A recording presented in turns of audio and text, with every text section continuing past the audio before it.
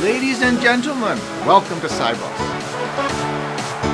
In the face of adversity, you can get things done that sometimes you think you can't get done in normal market circumstances. What does theoretical physics have to say about money?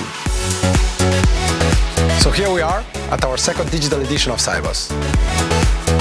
It has actually really impressed me how the industry as a whole has not only maintained business as usual, but has also got great momentum on its own transformation.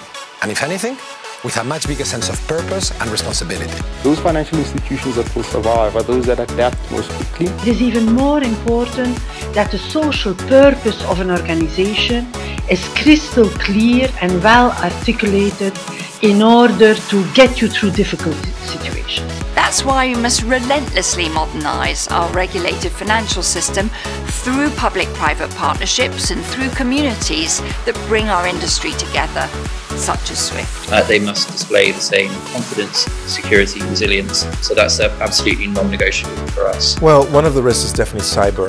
If we have more things online, if more things are digital, then if somebody's able to break through. Biodiversity is even more difficult than climate. Sustainability is not just an idea.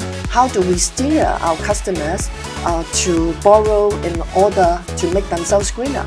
In my experience with climate and anything related, candidly, to engineering, when China says it's going to do something, it has mapped out how it's going to do it and intends to execute it. Let us take this conference as an opportunity to move forward, to forge a brighter future, recharge finance with technology, and jointly promote the recovery of the global economy.